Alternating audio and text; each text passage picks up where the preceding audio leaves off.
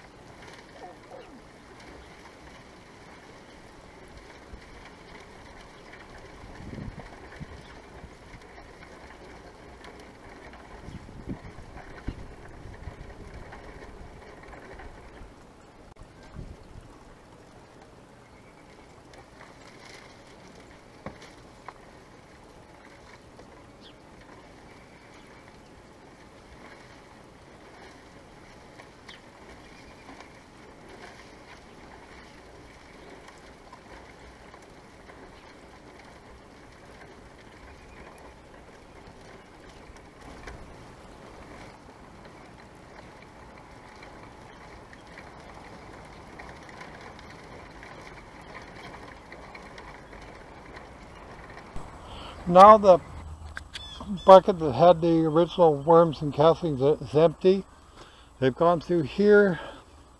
See, the castings are collected underneath and here. And here's the stuff that was basically uncomposted, and the worms are in there. Here is a better view of the harvest. If we find an occasional worm, we'll put him in the other tub so he can go and cast some more. Okay.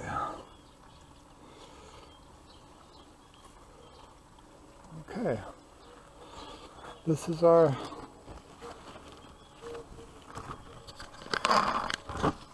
harvest.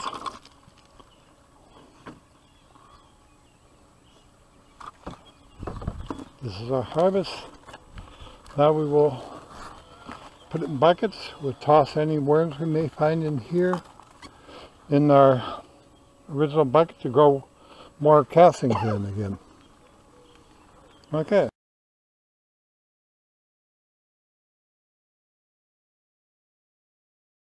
There are about a dozen containers, I'm assuming about 3-pound containers of worm castings we harvested. Nice, finely screened, real nice worm castings. Now we just put lids on the rest and we're done.